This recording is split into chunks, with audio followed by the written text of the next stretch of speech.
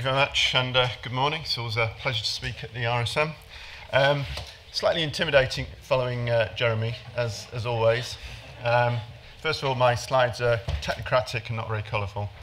I have to do the corporate thing. But I'm really grateful to Jeremy for clearing up one thing, which is that when I was a student in Manchester, I used to walk under a sign into the university every day which said that I was living in a nuclear-free city. As far as I know, Manchester is still nuclear-free, but more importantly, it's become age-friendly whilst I've been working there. And I'm not sure about the nuclear-free bit. So I want to talk very quickly about the NHS long-term plan. And if dementia is about our brains and our bodies, I am particularly interested in the condition of frailty, which is kind of the other way around. It's our bodies and then our brains. And I think the two things work very much in alignment, and very grateful to Jeremy and colleagues who have supported and helped us in developing proposals around how we approach ageing in our country. I think it's something of a surprise to us that this is the first time, and I feel really privileged to be in the position of saying that this is the first time that the NHS has actually had a programme which focuses on older people and specifically on ageing. Kind of odd when you think about it, because we are all ageing as we sit here right now continuously. It is part of being human. What are we trying to do through this? Well, really, I set out with the intention of just achieving two things: that we need to end up in a position where the care that the NHS provides makes sense to people and it is what they need, purely and simply that. At the moment, I think we are in a position where often that is not the case. Care does not make sense, it's not joined up, it is not continuous. As we've already heard, you often get asked multiple times the same story, and it is tiresome, difficult and confusing for people who are in receipt of care, but also caregivers and providers, and actually professionals who work in the services themselves. Also, we need to think about a needs-based service rather than what we think people want. And I think there are lots of assumptions made in the health service about what we think people want, and actually a needs-driven approach to care is very much about engaging people and asking them what actually it is that you need today. So I think this is about changing the way we approach health and social care. And the NHS long-term plan is a 10-year plan. It's funded for 5 years by government, and I think that gives us a really golden opportunity to embed some new care approaches into our NHS and our social care system. And I have two key objectives in that. One is to support and enable people to age as well as they possibly can, but also simultaneously to meet the needs of people who have not fared so well in life and who are in need of greater support, despite the fact at the same age there may be people who are fitter than they are.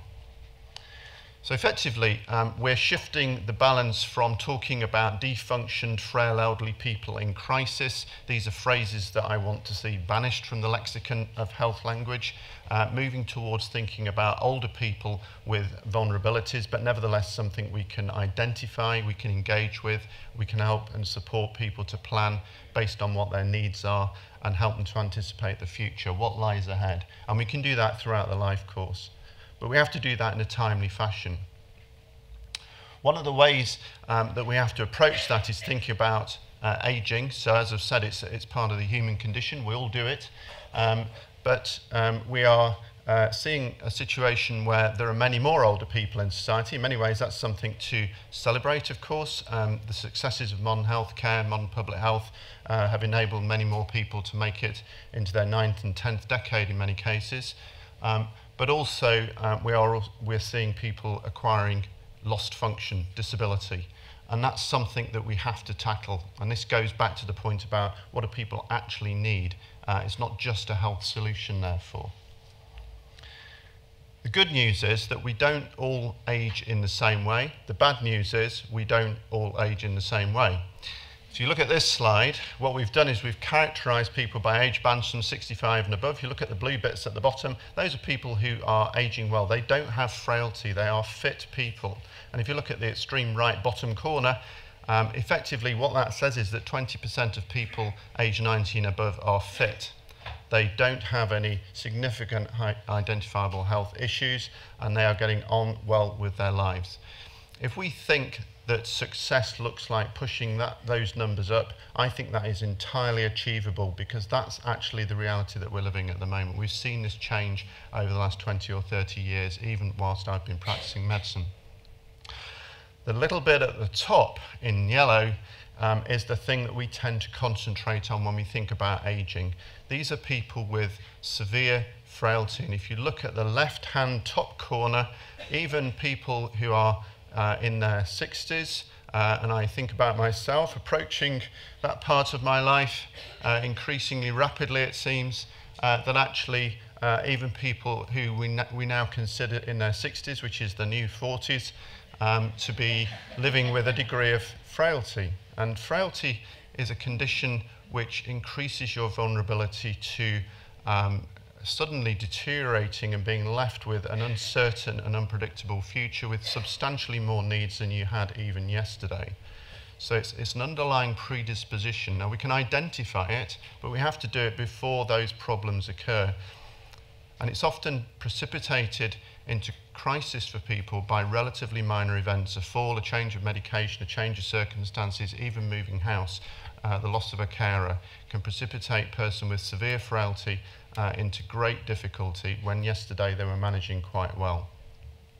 And the importance about that is that people with severe frailty versus a fit person of exactly the same age has almost 5 times the risk in year of death, entering hospital as an urgency or entering permanent long-term care. So these are things that we need to tackle. What we've done at NHS England over the last couple of years is start to embed this as a set of principles into society, that we can find frailty, we can find fit people, and we can position services around them to meet their needs at those times in their life as their needs change. We've also worked out the cost of this. The cost of severe frailty per year in people over 65 is over £2 billion. But if you look at the total cost of frailty spread across the entire population, it is well over 15 billion. So the size of the prize, if we were to prevent a degree of physical frailty in some parts of the population, is substantial. Equally, we have to understand how are we spending that 2 billion on severe frailty. Well, the answer is we're spending it more or less the same as we spend it on fit people, and I don't think that's right. This is an indication of the distributive spend across the bottom, the degrees of severe, moderate, mild and fitness. So on the left, about half of our health and social care spend is on acute hospital care in the 65 and above group. That's probably about right. But over on the right-hand side, it's still the same. It's more or less 50%. And intuitively, we've grown a little bit more social care, a little bit more community support for people. But actually, those are people who need substantially more social care support, substantially more support in their communities to live with functional needs.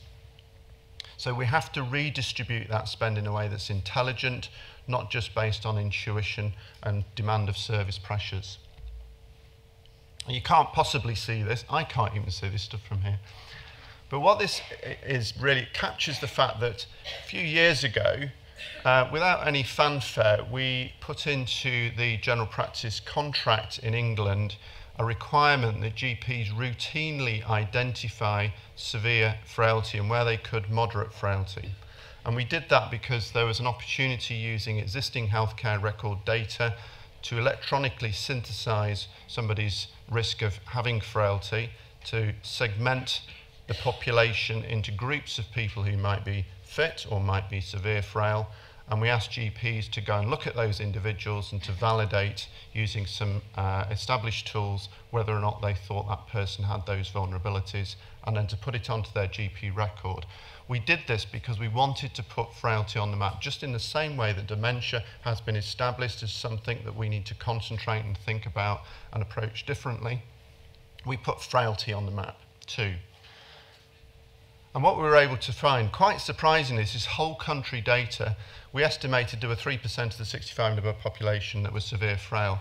And it was absolutely outstanding that I think we found 320,000 people in this country with severe frailty very, very quickly indeed, because this is done almost automatically. Interestingly, GPs were so enthusiastic about this, they also went off and found a lot of the moderate frail people, which are a population we are particularly interested in with regards to the long-term plan. Across the country, this distributes very differently, and again, you can't see the detail in this, but I can tell you that on the left-hand side in West Yorkshire, there's a lot more frailty being found than in Northamptonshire. And we know that the distribution of frailty across the country is unequal. It partly explains some of the inequalities agenda that we have to address across the country, so it's not necessarily a one-size-fits-all health service across the whole country. Mindful of that, we put in rather sneakily into the general practice patient survey last year, and I'm particularly proud of question 32. Look at it next time it drops onto your doorstep and fill it out, because it has a phenotypic identifier, a way of characterising somebody who might rate themselves not as being frail, but as having some difficulties with their physical mobility, and possibly the risk of falling, feeling isolated. And we characterised that back and thought, well, if people are complaining of 2 or 3 of these things or experiencing these things, they may be at risk of having frailty. And we did this as a little bit of an experiment to see what would happen. Interestingly, it maps out where all of the problems are in terms of health inequalities across the country.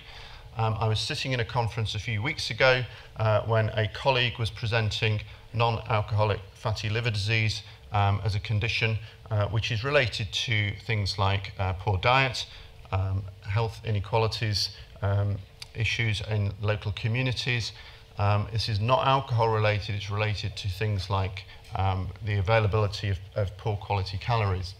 And he put up a map that showed the distribution of this condition across the country, and I thought he had stolen my map of frailty, because it's exactly the same places. We know that severe frailty distributes across the population in parts of the country where there are difficulties with housing, deprivation, worklessness, poor diet, poor lifestyles. And those are in particular in the North and Midlands and in the South West. So we have to think about local communities. This is not necessarily a single solution across the whole NHS. We also found in this work that some people reported themselves as possibly frail, put that in inverted commas, it's not particularly scientific, but in their 20s and 30s. And we know that's true because people with frailty have been described around the world from teens onwards. It's a physical condition to a large extent. We also know that, as I've said, deprivation seems to particularly predispose this condition. So at the moment, we're treating all older people the same, and what we find is when they leave hospital that we overprescribe the solutions outside of hospital because we are somewhat risk averse when we discharge. So people go to care homes rather than to their own home. They go into rehabilitation beds in the community rather than their own home to rehabilitate. And through the NHS long-term plan, we've sought to address this in a number of very specific ways. We tend to think about the demands on social care, and I don't want to duck that particular issue. The NHS long-term plan is written very much with the intention that we do this very much in partnership with not just social care in terms of commissioning, but also providers, and also with, most importantly, I think, communities and a charitable and voluntary sector across the country. As I say, the richness that's in local communities, I think, will also help us deal with some of these issues of unequal distribution of frailty across the country. I would also say that in many cases, the things that drive frailty are also similar to the things that drive cognitive disorder, in particular dementia and delirium. So we've been very tactical about this. We've put frailty on the map through the general practice contract, and in the NHS long-term plan, we've introduced a new programme. This is the first ageing programme in the NHS ever. And it has 3 things in it, and they are very specific. The first is that for people who are in crisis in their communities and need an urgent response, they need it pretty much now. And at the moment, we have nice standards that say you should get a crisis response in 2 hours, but we're not delivering that. People are waiting many hours just to be assessed. So we've put a very challenging new standard. I was going to use the target word there. We'll use the target word, actually. A new target in which says that within 2 hours of a need being identified, a person receives crisis response in their own home, be that a care home or their own home in the community. Also, if you are recovering from an illness, you need to be supported, and so 2 days to get reablement services, either to support you to leave hospital when you no longer need care in hospital, or to avoid the need for hospital in the first place, that actually you can be supported to recover in your own community. But you need that quickly. You don't want to be waiting around for days on end. We know, for instance, that in hospital, 10 years of life is taken off by 10 days of immobility in a hospital bed. So reablement is really, really important, but you have to get it quickly. It's very time sensitive. Secondly, we have 450,000 beds in the UK in the care sector. We have significantly fewer staff working in that sector. That's 3 times the number of beds that the NHS has.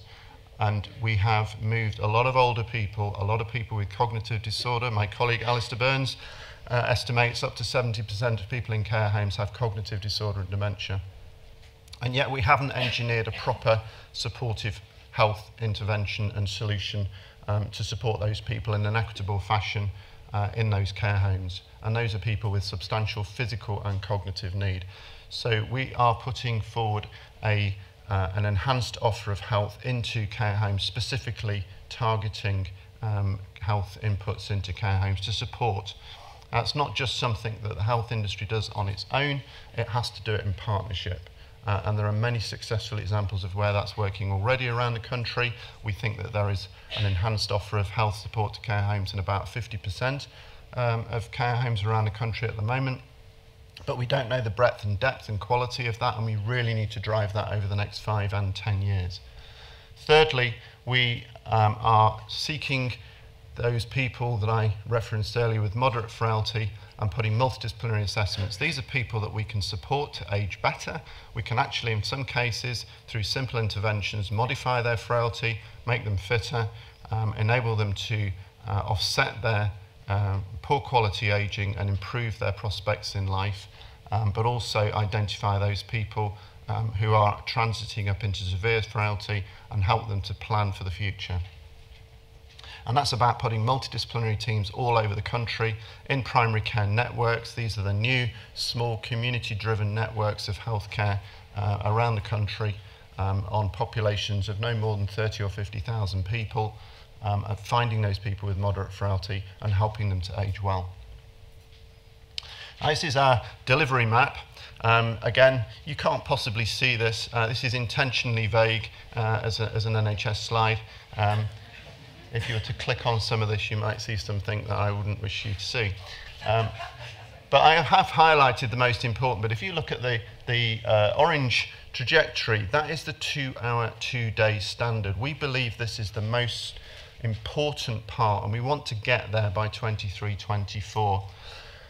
We don't know exactly what the baseline is for the rest of the country for the other components. We have a really good baseline around intermediate care services from which this 2-hour, 2-day standard will be delivered, and that's where we want to go first. But that's not to say we will not be supporting and working on care homes in the background.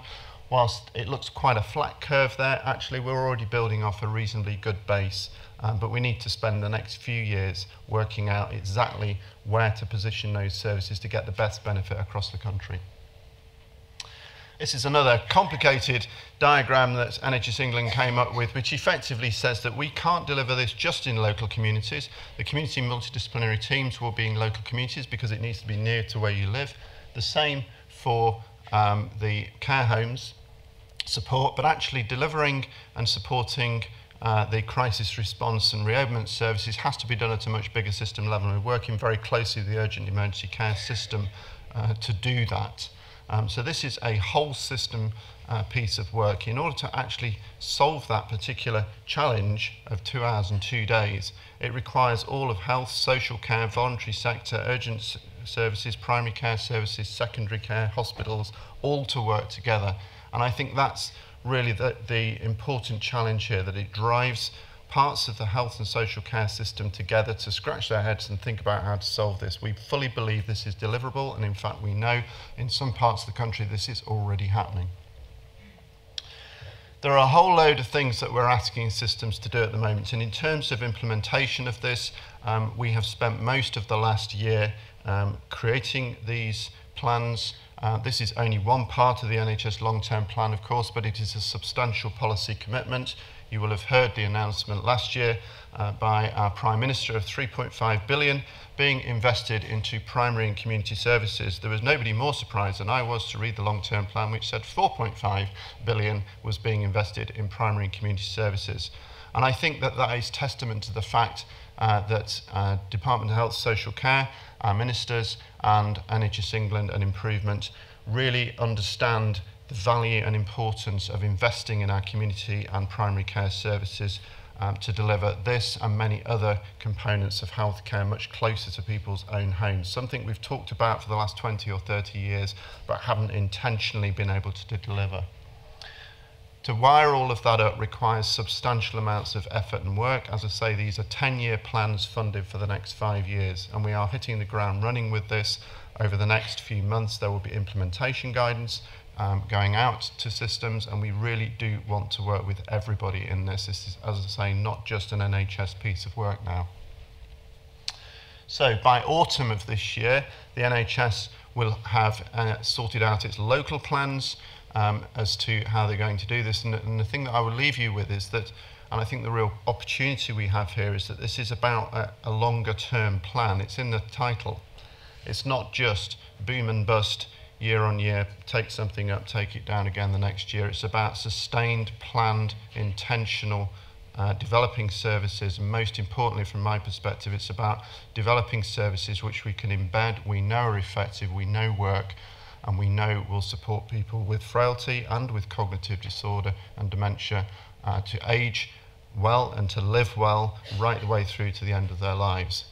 And I would hope and expect that by 10 years' time we'll be in a much, much better position than we are now. But we have a substantial piece of work to do in the interim.